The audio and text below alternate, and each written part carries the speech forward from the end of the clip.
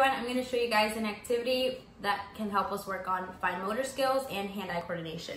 So what we're going to do is we have a toilet paper roll, a hole punch, and some pipe cleaners. And then we have scissors just in case we're going to cut ours.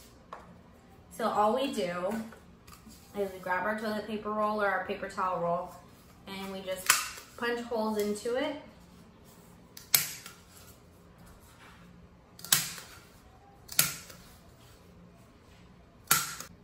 And then I have my pipe cleaners here, but these are kind of long, so I'm just gonna cut it. And then all we do is we put the pipe cleaner in there and try to push it through as much as we can.